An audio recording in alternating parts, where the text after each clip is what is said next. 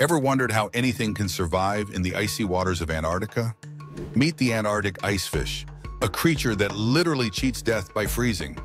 These fish glide through waters colder than your freezer, but instead of turning into ice cubes, they thrive, thanks to their incredible antifreeze blood.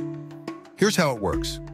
Ice fish produce special proteins that stop ice crystals from forming in their bodies, acting just like the antifreeze in your car. Without these proteins, their blood would freeze solid at sub-zero temperatures. But that's not all. Ice fish are also unique because their blood is clear, not red.